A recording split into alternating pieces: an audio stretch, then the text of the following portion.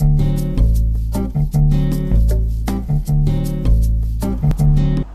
viewers, today I am teaching how to apply glowing and lighting effects in Photoshop on a simple image. So start now. First go to file menu and open. You take one close-up image and take this one, open. Yes, this is a close-up image. And next go to the layer palette and this layer, right click, duplicate layer and OK. This one duplicate layer, the background, this is the duplicate layer. OK, you select the background, copy, duplicate layer, and go to image, adjustment, next, distort it, click this image, the black and white like a gray sky. Okay, next you go to filter menu, blur and Gaussian blur. You apply the 0.4.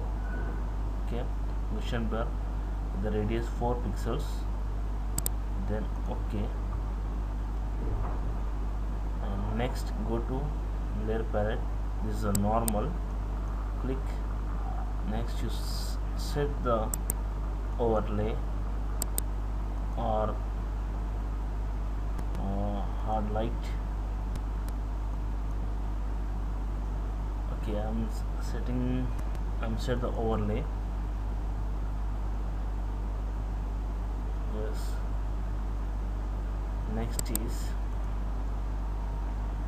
you see change of the duplicate layer, this one like this. Yes, next you go to image or select duplicate copy image,